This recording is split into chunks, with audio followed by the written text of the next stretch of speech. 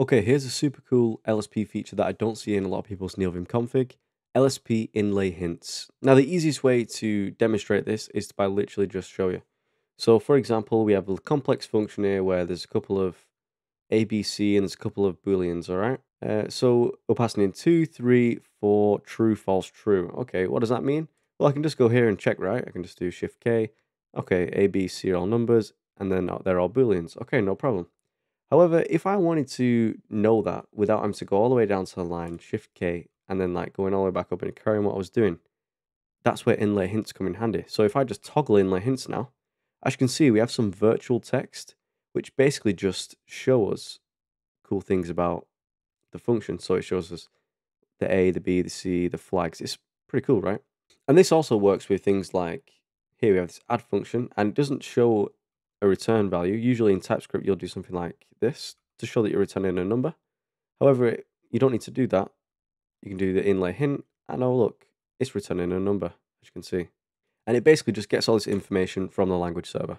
Okay, and this is something you have to do on a language server basis. So in your LSP config for your each language, you'll have to enable the inlay hints in the way that language specifies. So for example, in Lua, it's just as simple as doing hint enable true. In TypeScript, you've got to do a little bit of this. In Golang, you've got to do a little bit of this as well. But basically, once you've done that, you can now get the inlay hints.